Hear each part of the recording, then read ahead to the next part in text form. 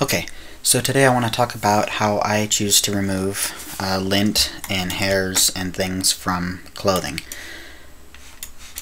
So obviously if I were to sit here and clone these things out, with my clone tool or my healing tool, in which case it would take, a very long time to sit there and paint all that stuff out.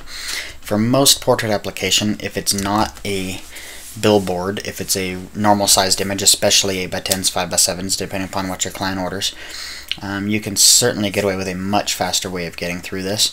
So the way I like to do that is with the dust and scratches filter. So what I'm going to do is we're going to press Command J, which creates a new layer above our background, and we're just going to go to Filter, Noise, Dust and Scratches. And right away you can see it has my last settings, which work pretty good here, but I like to start with a small radius and mess with the threshold and the radius until I can get most of the dust and scratches gone without blurring too much of the image. So obviously that seems like a pretty good setting right there. It has messed up the skin, so we don't really want to use that, of course, in that way. So we're just going to apply it, and then we're going to press and hold our Option key and press our mask, which creates a mask over that layer.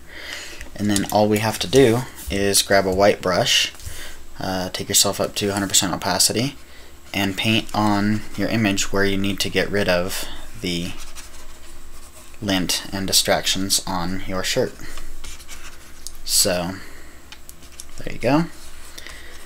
So simple there, before, after. Looking at it closer, before and after, before and after. So literally a couple seconds and you can have that part cleaned up.